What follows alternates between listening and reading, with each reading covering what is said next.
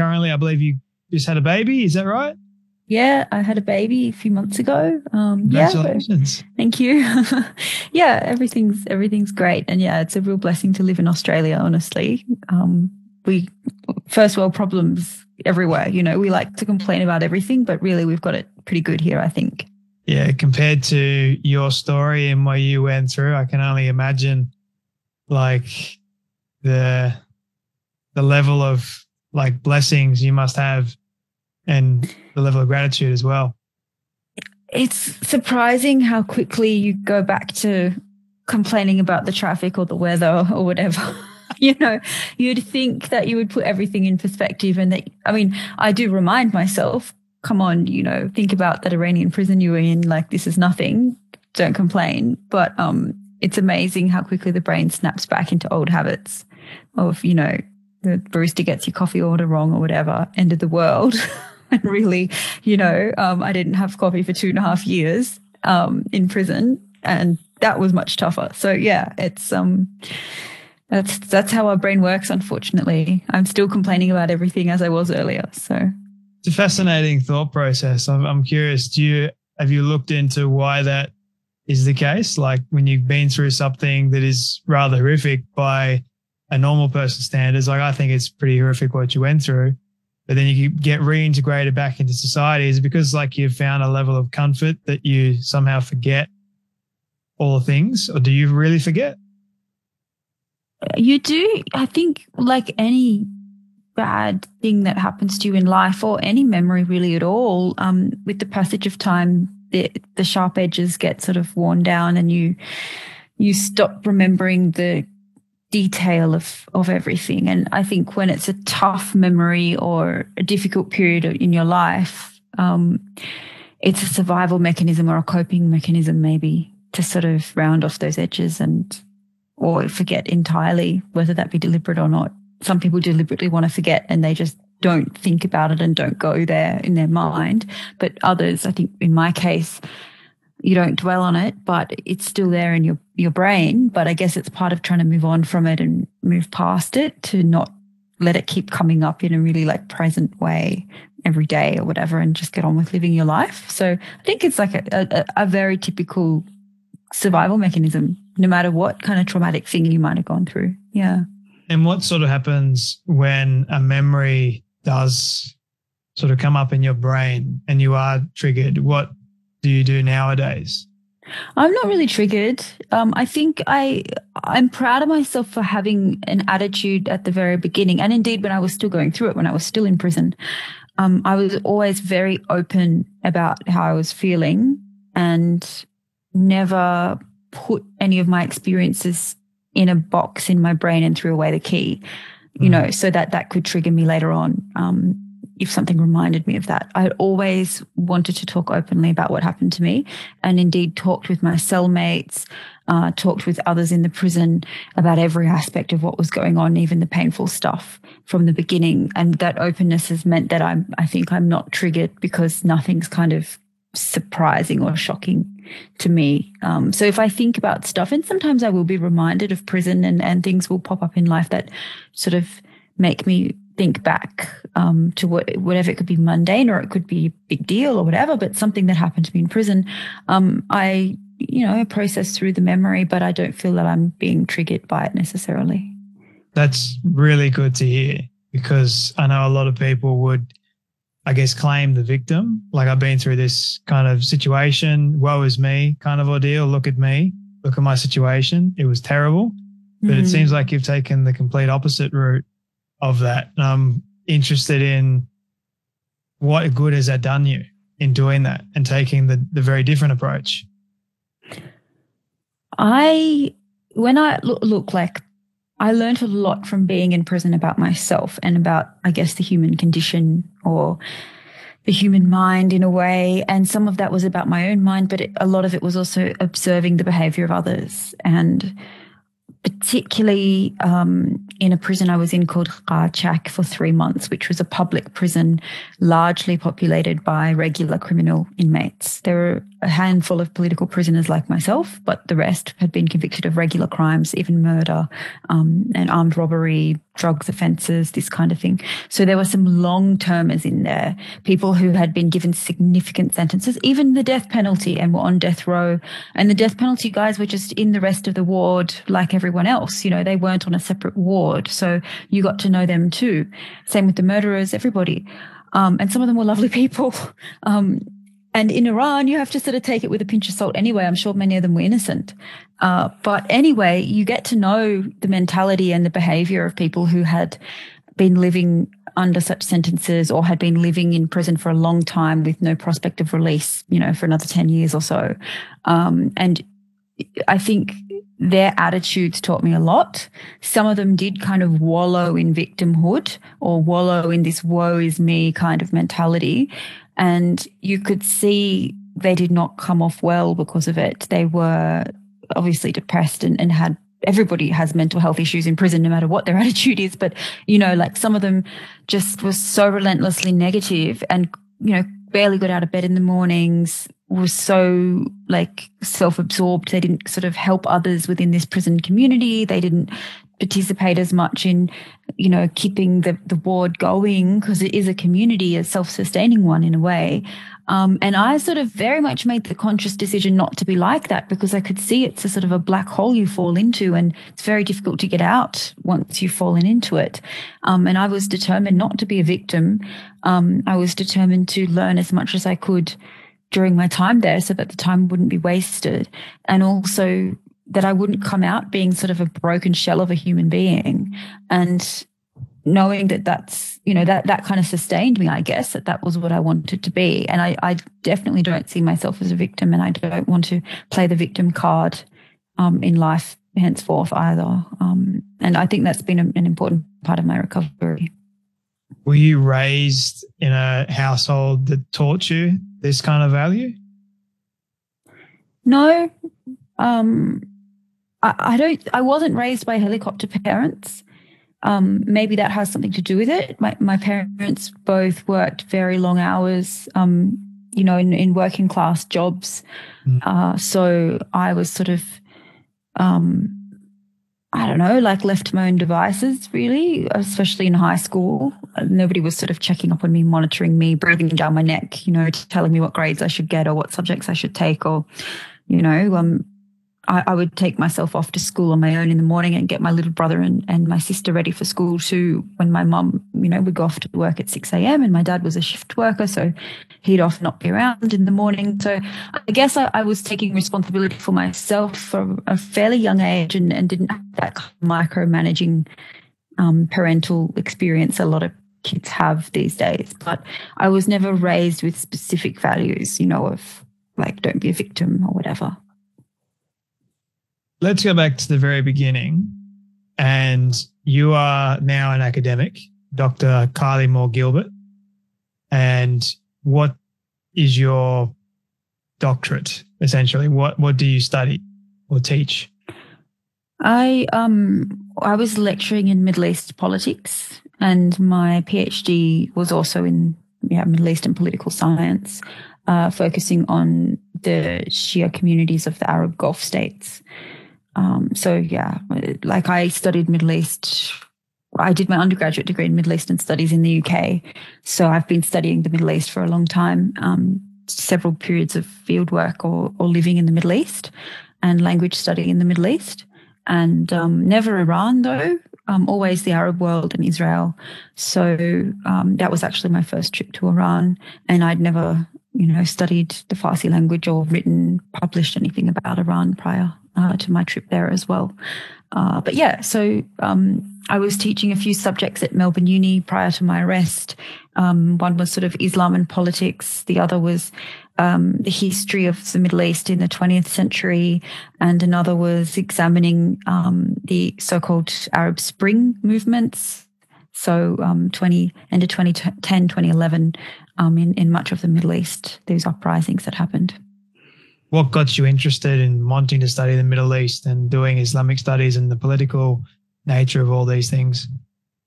Such a fascinating part of the world. It's so dynamic. It's always changing. I never really knew what I wanted to be when I grow up, quote unquote. I still don't really know. I was a big backpacker in my youth. After high school, I backpacked for several years and traveled around the world, and spent some time in the Middle East then traveling, really loved it.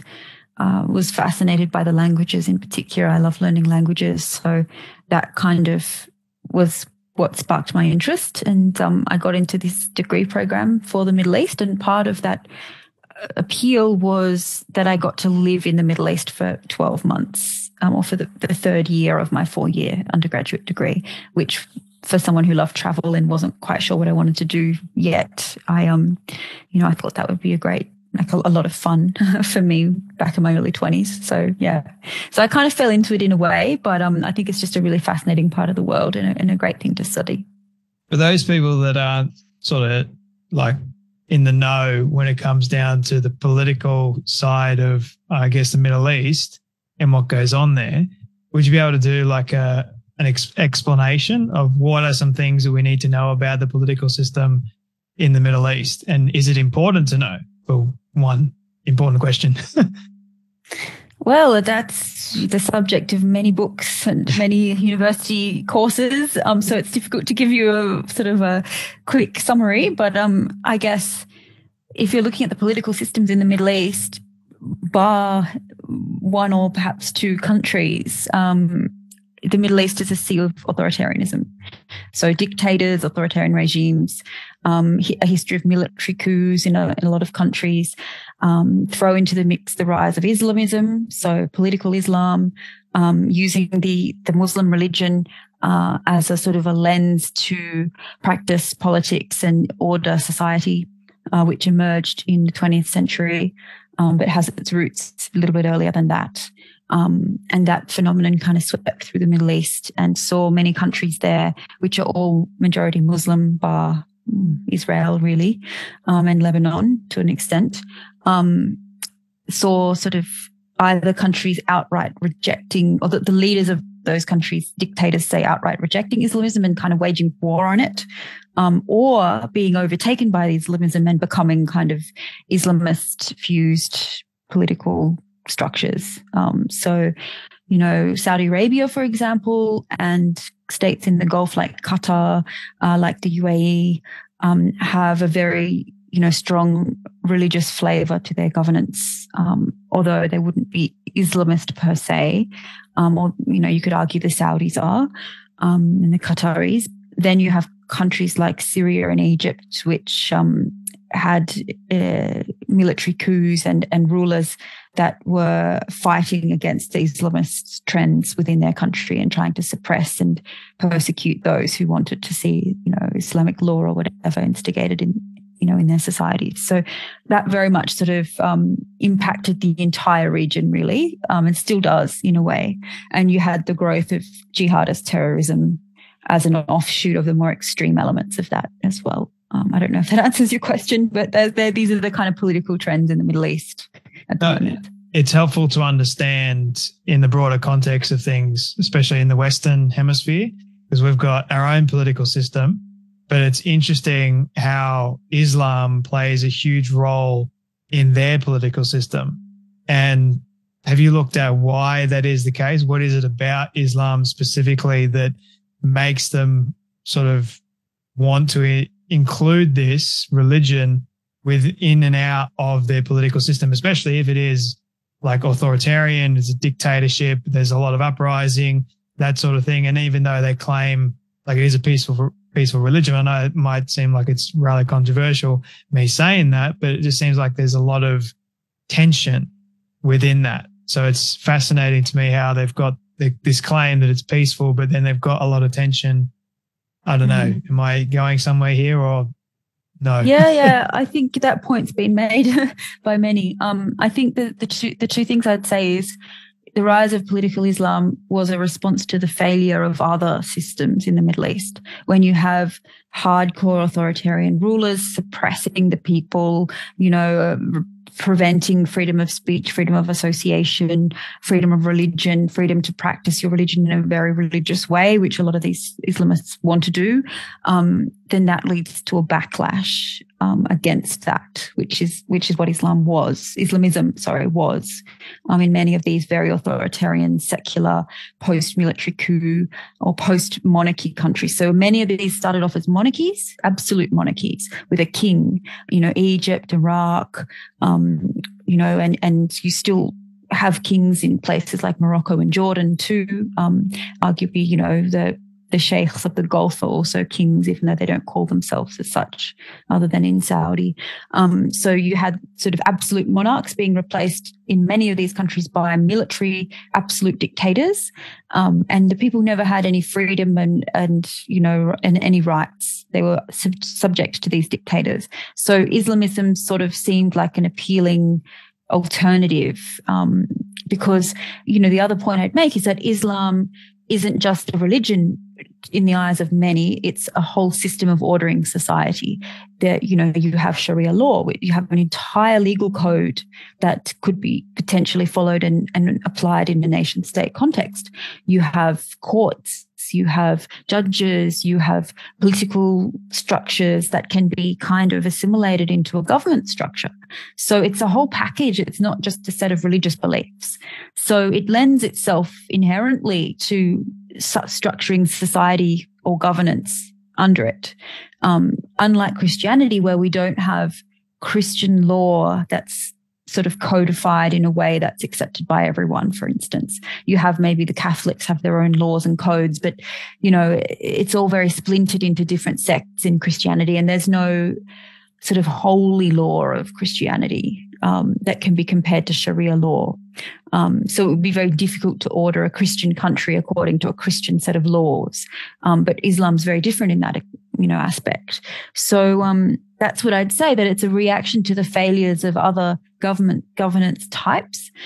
Democracy hasn't really been allowed ever in many of these countries in the Middle East. And so Islamism was seen as an alternative that could make society better and freer and less under the yoke of some authoritarian ruler. But of course, unfortunately, in many of these countries, and Iran is a good example of this, because Iran had a revolution. It overthrew its king, its Shah, replaced it with Islamists, and got an Islamist dictator in the end instead. So it's been shown, unfortunately, that replacing, what came before with Islamism just often yields a similar authoritarian result rather than a democracy or some other system. So I think it's falling out of favor in some societies now in the Middle East, because it's been shown, okay, religious rule is no better than, secular military coup rule or other, kings and monarchs. But yeah, I think that was the appeal in the 20th century. It was a new way that potentially was better for society than the authoritarianism that they'd been used to. Are the Islamic regime, are they mainly following the Quran to the letter? Or are they taking certain points and then just expanding their own viewpoints, let's say, and just creating their own kind of system based on certain little elements of the Quran? Yes, I would say all Islamist regimes interpret the Quran and Sharia law according to their own whims, which, they ultimately want to stay in power. Keep maintaining their grasp on power is number one priority. So religious law and religious ideas are quite slippery and nothing's super uber. Some things are set in stone, but when it comes to how you run society, often these things are a matter of interpretation. So you can interpret it in the way that, these rulers would maintain their grip on power. This is human nature the world over. And in Iran, it's actually interesting because they're Shia Muslims, which is a minority sect of Islam. The majority is Sunni Muslims. And their sect is more open to flexibility of interpretation than the Sunni sect. So you have Ayatollahs, the top religious scholar, kind of like a pope, but they have many popes. There's more than one. Yep. They're considered to have there's several hundred of them in the world, and they've reached the highest pillar of scholarship. These guys can issue new religious laws or new religious edicts, fatwas, So it kind of keeps it dynamic in the present day. It's not all set in stone and codified 100 years ago or something. But it means that these Ayatollahs can be very political themselves and can just issue religious laws and edicts based on the regime that's in power of the day and their interests, which is what we see in Iran. We see religious scholars being used by the regime just to oppress the people, maintain their grip on power, and to just put a religious justification over everything, basically. So that's why they're so hated. And Islamism is now rejected by the majority of the people in Iran because they can see, okay, this is just another layer of repression for us. Kind of like whatever flavor of the month, so to speak, how I'm feeling 1 minute, I'm going to make it so, and everyone has to follow along kind of deal. Yeah, basically. It sounds like to me. Yep. And it's kind of like this power grab as well, because they know they've got an immense amount of power. People are going to listen to them because they're forced to listen to them.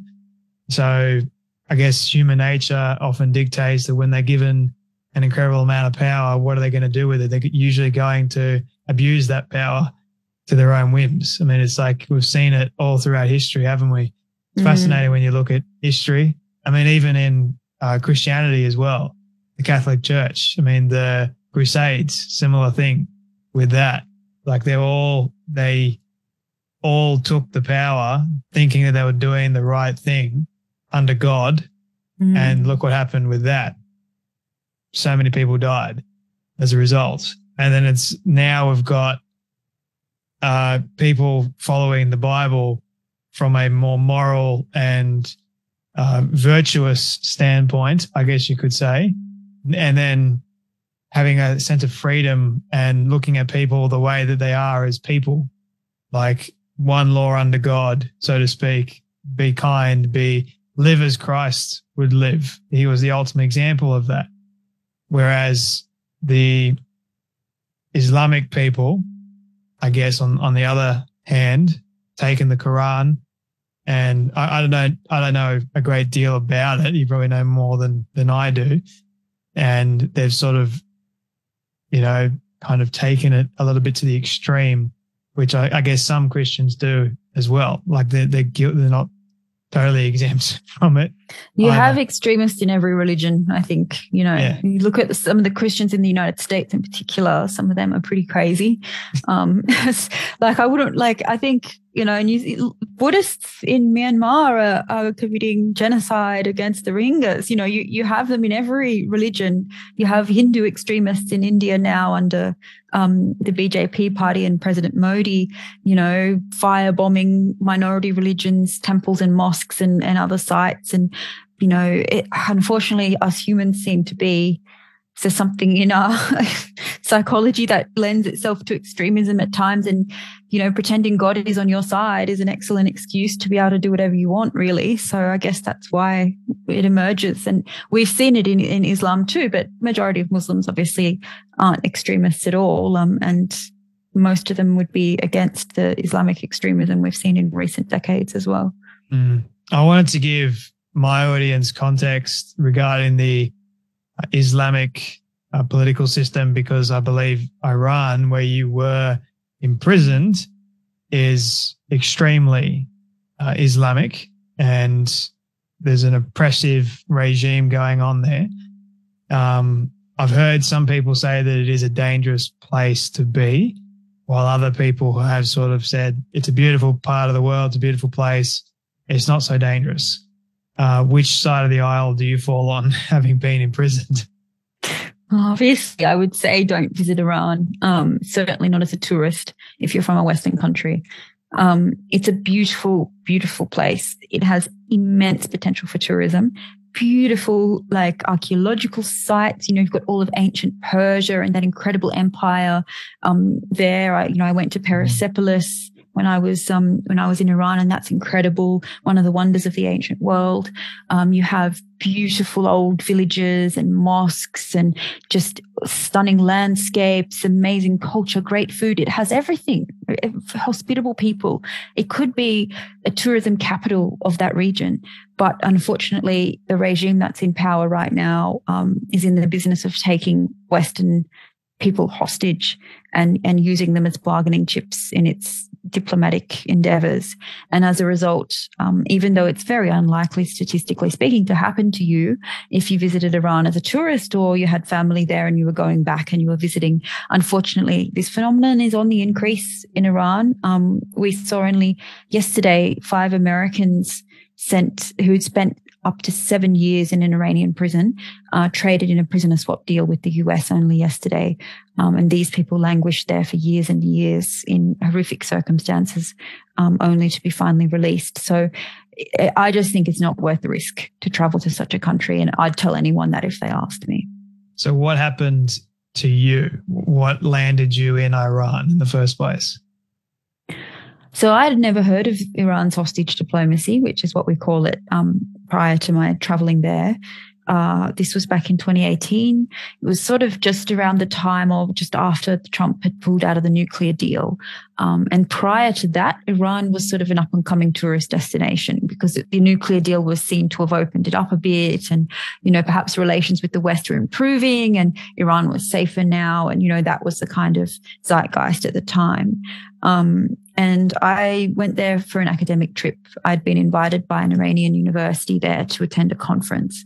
And as an academic here in Australia, attending conferences was pretty normal. I always wanted to see Iran. I heard it's a beautiful place, an amazing country. And I thought, great, well, this is a good opportunity for me to go there. And, my trip was only 2.5 weeks. That's as long as I thought I'd be there. And I had a great time right up until my arrest. So, yeah, I went there to attend an academic conference, essentially. Why did they arrest you? They arrested me ultimately because I had value to them as a diplomatic hostage. But how I came to be sort of flagged on their radar is a bit more complicated. I go into more detail in the book on that. Basically, somebody sold me out who I'd encountered in the course of that conference that I attended, and sort of flagged me on the radar with a group called the Islamic Revolutionary Guard Corps, or IRGC. They are started off as a militia group inside Iran and now have become a kind of a state within a state. Very dangerous, violent people, kind of associated with the Iranian state, but not part of the government. And they're the ones that arrested me. So I got unlucky in that I interacted with somebody who was linked to them, unbeknownst to me at the time. Did you say anything that made the person want to rat you out? I don't know why he ratted me out. Most of my research at that time was on Bahrain, which is another country in the Gulf. And this guy was a Bahraini guy living in Iran. So I had a chat with him and wanted to interview him about the situation in Bahrain. So maybe, I have a few theories. I know it was him that ratted me out because the Rev Guards told me, the people who arrested me. And through his behavior, looking back, I could see that was the case. I don't know whether he got arrested himself for something. And then when you get arrested, they go through your phone, they go through your emails, they want to read and check up on everything. So then they would have found messages from me in his phone and said, hey, who's this random foreign chick you've been meeting with? That's one possibility. Or the other is that he just got some sort of benefit by, maybe he was an informer on his own community, on the Bahraini community in Iran, was informing for money, say, to the Revolutionary Guards on his fellow community members. And as a result, already had those networks and just added my name to his informing. Or maybe he himself got in trouble with them and just sold me out to buy his way out of a sticky situation. I'm not sure. And I don't think I'll ever know, to be honest. You didn't have any diplomatic immunity whatsoever being a citizen of Australia? No, citizens of Western countries are seen as valuable hostages in Iran. Now I understand this. At the time, I didn't. I thought, Australia has no beef with Iran. We have fairly positive relations. If I was an American, that would be a different story. Americans should not travel to Iran. They have no diplomatic relations. The two countries hate each other. Don't go there. But for Australia, I thought, okay, well, we've got an embassy there, and lots of Aussies have been to Iran. I know people who've been traveling in Iran myself, several people. And I thought, it'll be fine. Nobody really has any beef with Australia. But the IRGC, this group that took me hostage, essentially, they view all Westerners, particularly Europeans, Canadians, Americans, Australians, they view them all as being the same. They're all kind of like Americans, essentially. Western devils. Yeah, and they know they can extort us for something in exchange from our countries. So it did help being an Australian and not an American. But at the end of the day, that the approach was the same. So nobody told you any of this before going? No, and DFAT's actually added a travel advisory to their Iran-specific advice saying there is a danger of being arbitrarily detained or arrested in Iran. But that didn't even exist when I traveled there. So, and this is only 2018. Yeah. Yep. So it's not that long ago. No. This actually took place. No, I was released in November 2020, so less than 3 years ago. During COVID, of all times. I know. You went from one prison to the next almost. I did. I went into hotel quarantine. So I was let out of an Iranian prison, flown back to Australia, and put straight into hotel quarantine for 2 weeks. Oh, my goodness. A luxury prison cell it was. Did that feel like freedom?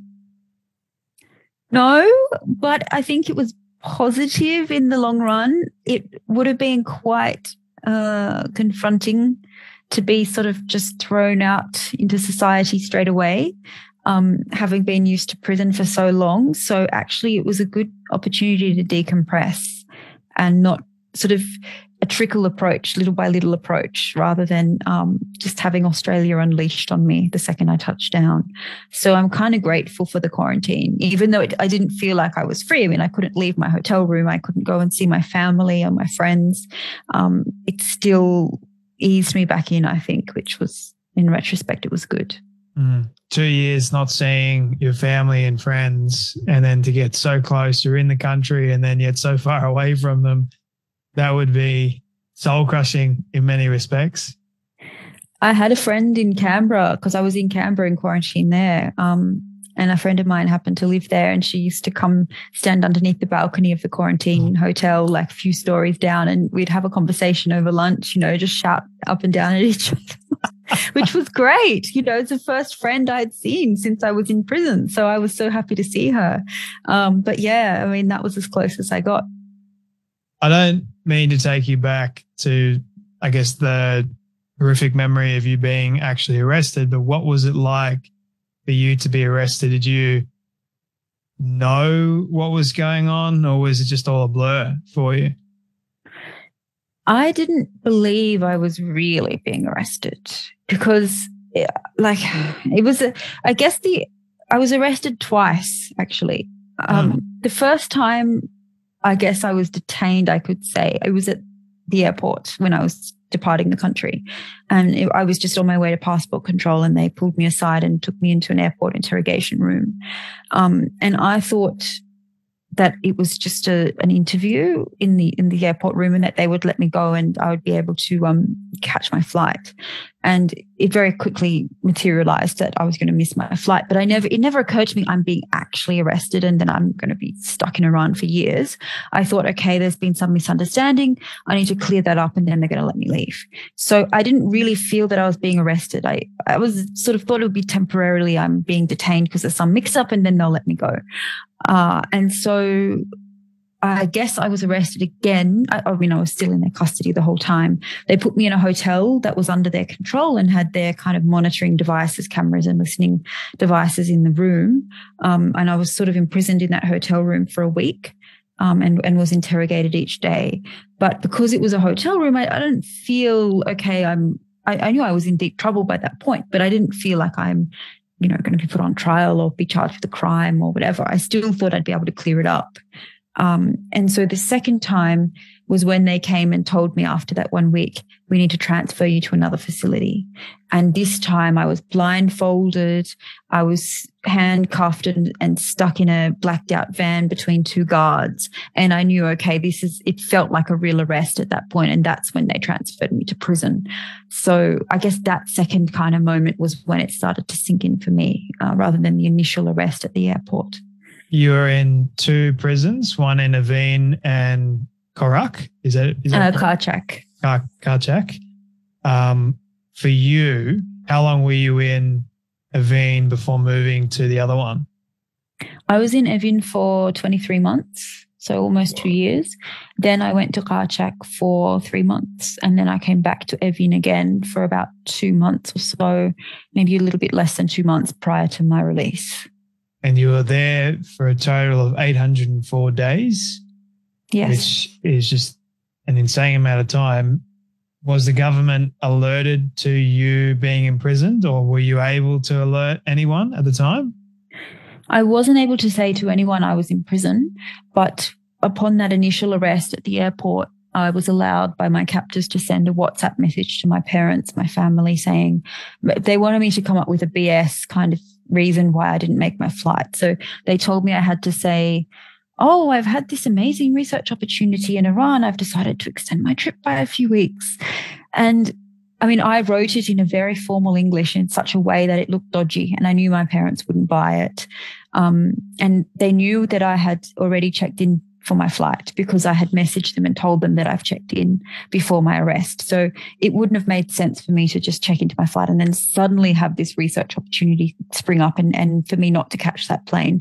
I knew that they wouldn't buy it, but I was able to send that message, and they went to DFAT, to the government, with that and said, we think something's happened to Kylie. She didn't make her flight back and she sent us this dodgy message. She's in Iran. Please try and find out.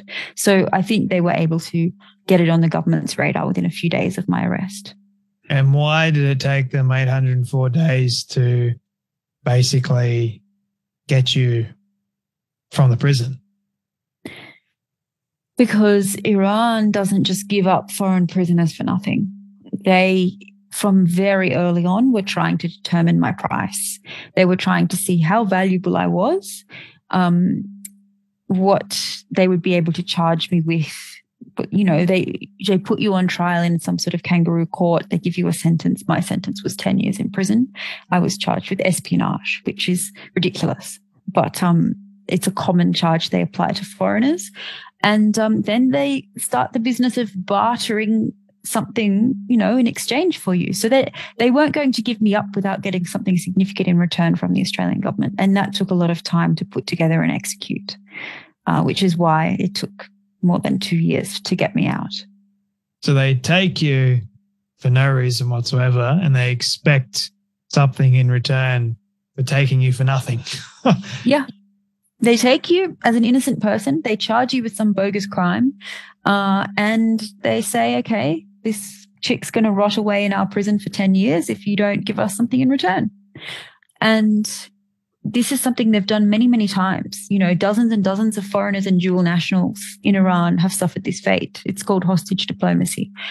And in my case, there were 3 Revolutionary Guard members who had attempted to commit a terror attack in Thailand against the Israeli ambassador. And they'd failed. In fact, one of them had blown off his own legs in the process. So kind of a blundering idiot of a terrorist, really. But they'd been sitting in this Thai prison, and my guys that arrested me, they wanted their own members back. They didn't want just any old Iranian person in an Australian prison. They wanted their own guys. So they said to Australia, go to Thailand, convince them to release these 3, and we'll give you Kylie Moore-Gilbert back. And because we have good relations with Thailand, I don't know what we gave Thailand in exchange. We definitely would have given them something, but it would have been something more intangible. You know, we didn't do a prisoner exchange with Thailand. It would have been some trade or diplomatic cover or something that, you know, the Thais would have liked us to do for them in exchange for them releasing these 3 terrorists and sending them back to Iran. And then I was freed. So Australia had to put together this complicated deal. And they, to their credit, they did a really good job and they pulled off quite a diplomatic feat in the end. It just took them quite some time to do it. How does it make you feel now, knowing that the Australian government did all that for you, that they would go to the trouble of going to the Thais and even having a good relationship with them? They still had to give something to the Thai government in order for you in return, knowing full well that these 3 terrorists, or be bad terrorists, are being given up and sent back to their own people to potentially, who knows what's going to happen. I am very grateful to the Australian government for rescuing me, for coming to my aid. And I also feel very conflicted about the fact that these 3 guys are on the loose in Iran today. There's quite grating footage of them emerging out of the airport in Tehran, getting wreaths of flowers put around their necks and being applauded and having dignitaries shake their hands. They're returning heroes. You know, these people, they didn't even do what they were supposed to do, which was this bomb plot in Thailand. They botched that. And they haven't done anything heroic whatsoever. They're just sort of idiots who tried to murder somebody, being treated like heroes returning to their country. I mean, that's very distressing for me to see. I believe Australia was given assurances that they wouldn't commit further attacks in the future, but that means nothing. I mean, we can't. Iran is a sponsor of terrorism. You can't prevent them from doing that if that's what they want to do, and there's no way Australia can enforce that. But I would hope, given that their identities are publicly known now and they're known to have been committing these crimes and have been convicted for them in Thailand, that they wouldn't be sent abroad to do any such thing again. Certainly the guy in the wheelchair who blew off his own legs isn't going anywhere anytime soon. But it is a source of distress to me to know that these guys are free. They should be in a prison cell somewhere. It's not fair that I had done nothing wrong and I'm an innocent person. I'd be exchanged for these guys' freedom. It's not fair. But I'm obviously very glad that the Australian government did do it in the end. Yeah. What was prison like? I mean, we've heard stories, but the actual experience, did you feel like you had any kind of humanity at all, or was that stripped from you? They try to strip your humanity from you. It's a very dehumanizing place, prison. It's deliberate, certainly at the beginning, when you're being interrogated.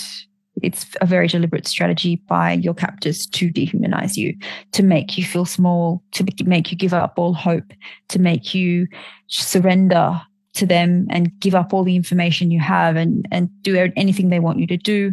They often put you under pressure to sign a false confession. That's the easiest for them. If they put you under so much psychological torture and pressure that you just give up, break, and sign whatever they want, that's the easiest thing for them. They then just go to the court, they've got your confession, you get convicted, job done. And then they get to work with, bartering over concessions for trading you. I refused to make a false confession, so they had to craft some sort of BS, sort of ridiculous narrative around me being a spy and try and find quote unquote evidence of that they could present to the court. But the court was a kangaroo court anyway. It was a sham. A Revolutionary Guard judge sat there who, I use judge very loosely. He wasn't a judge at all. He was more of a thug. And the whole thing was rubber stamped and waved through. So, yeah, I mean, it's very dehumanizing, and you have no power. You have no power whatsoever over your own fate. You don't even have power over your own toothbrush. Nothing. You can't decide anything for yourself. And even the most basic things like access to toilet paper or ability to see a doctor if you're sick are weaponized against you and used as a kind of a carrot in a carrot and stick approach to get you to play ball. So, yeah, it was a horrific experience, particularly in those first 6 months. Did you ever feel like your life was on the line at any moment? At the beginning, they threw all sorts of stuff around in the interrogations, like, I could get the death penalty, spies can get the death penalty in Iran. But I never really believed it. I didn't see any benefit to them for executing me. It wouldn't make sense. I think certainly a few months into it, I heard about Iran's hostage diplomacy from fellow prisoners I was in touch with. And these guys enlightened me. They said, look, whatever sentence they give you, it's not going to mean anything because you won't serve that sentence. They want to make a deal with your government because they want something in exchange for you. So just hold on. It's a time game now. You just have to hold on for as much time as it takes for them to come to an agreement. And normally that's a few years. But I knew once I understood that Iran engages in this hostage diplomacy that what use am I dead? What use am I being killed? Whether that be them killing me in interrogation or me being executed, getting the death sentence. I mean, they get nothing out of that, right? Like they would want to keep me alive so that they can exchange me for some sort of concession. So I never really bought it or believed when they did threaten my life verbally, but I never believed it per se. And I heard that you decided to be a little bit of a rebel as well in prison. Is that correct? Yeah, I rebelled a lot, certainly after the first few months when I started to be in touch with some of my fellow political prisoners. Initially, that was via like illicit sort of note passing networks that we set up or snatching conversation in air conditioning vents between our cells from time to time when the guards weren't around. And then ultimately, after about a year, I was put into a cell with 2 political prisoners that became very close friends of mine. And we all started resisting together. We would go on group hunger strikes. I've been on hunger strike on my own too many times. I managed to escape from the exercise yard of the prison one time, climbed up on the roof of the interrogation block, disrupted all the interrogations happening beneath me, and managed to sort of stay up there really as a free person, you know, not for the first time, not having cameras on me, not having bars around or guards around. I was free to roam around the rooftops. And, you know, that was an amazing day for me, actually. And I got a lot of concessions out of them in order to come down off that roof too. So that was a proud moment. And we did a lot of misbehaving, and sometimes it worked for us, sometimes it backfired, but it also gave you a sense of agency that you're doing something and you're not just sitting back and again being a victim of somebody, but you're taking matters into your own hands and fighting back and asserting yourself and asserting your personhood and your humanity too, to not letting them dehumanize you and just be, you know, a pushover or whatever, but fighting back against the injustices that you're being subjected to. That I think was important as well. So yeah, I go into a lot of detail in the book about it, but for me, I think it was an important part of coming out with some self-respect and dignity attached as well. Was by resisting my captors and not just laying down and taking whatever they threw at me. Viva la resistance, kind of thing. That's what I kept thinking about when you were telling me that, and then getting on the roof. Like, yeah, look at me. Yeah. I was getting up to a lot of antics up there on the roof, definitely screaming a lot of stuff. I mean, good on you for doing all that. Like, were you ever punished for doing any of that? Oh, yeah. I was punished a lot. I was beaten up once. They caught me trying to smuggle a note to one of the doctors in the prison hospital. And unfortunately, this doctor betrayed me. You know, he was on their side. Most of the doctors weren't on their side.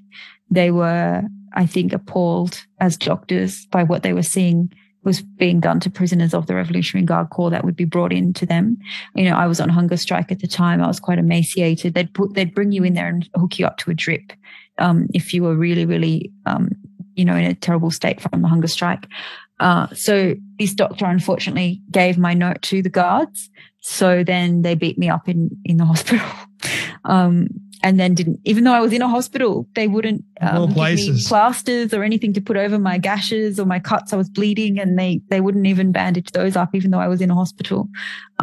So yeah, that was tough. But normally the punishments would be, I had all consular access cut off as a punishment. So even though under international law, you're supposed to have access to your embassy, your government can visit you in prison and provide consular assistance if you're arrested. That was paused, cut off for, I think, 9 or 10 months as a punishment for my resistance. And likewise, all family phone calls, all meetings with lawyers or anyone were cut off as well as a punishment.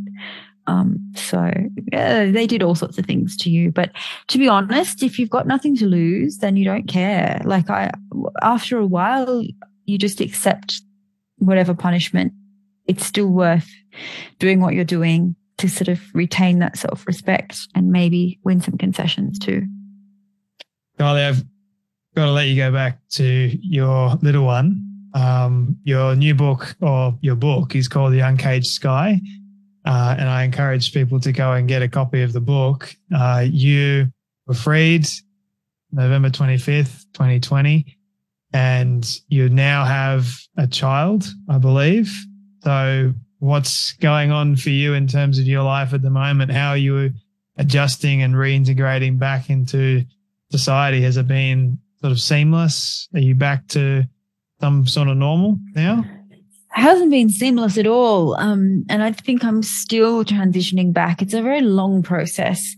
I do have a new normal for sure, but it's something that will remain with me for the rest of my life. And it hasn't even been 3 years that I've been released yet. So I think it's present with me every day still. But I'm at the same time making a lot of effort to move on with my life too. And I think I've done a pretty good job of that overall. I've made a lot of mistakes too since coming out of prison, but I'm really trying to be a normal person and live a normal life again. It's important to me. And hopefully a day will arrive in the future where I'll forget that Iran happened to me at all, and I'll just be living that normal life and, you know, be a normal person again.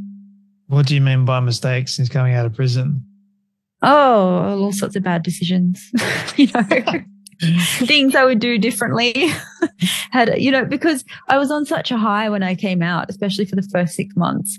I would just say yes to absolutely everything and I did a few crazy things, which I probably won't mention, but, you know, just I was in a different headspace and I was reveling in my freedom and enjoying myself maybe a little bit too much. But I think that's just a normal response, really.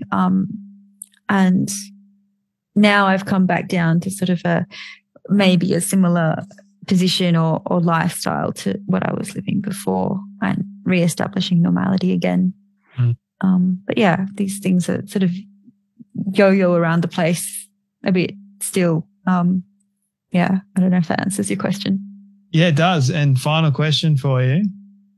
What does freedom mean?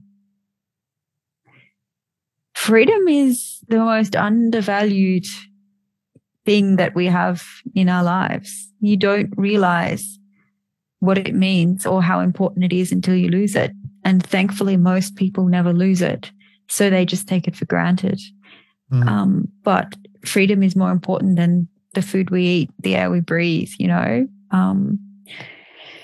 I'm just so grateful to have been given a second chance at life and a second chance at freedom. And I still really value and cherish that. And I hope I always will. Kylie, thank you so much for your time today, your story, your wisdom, your advice. I really do appreciate you being open and honest about something that happened to you. And I'm glad that you're not a victim and you've chosen the opposite. And anyone can go and get a copy of your book wherever books are sold. I'll link it in the show description to make it easy for people. But thank you so much for joining me today on the Storybox podcast. Thanks so much, Jay. It's a pleasure to be here.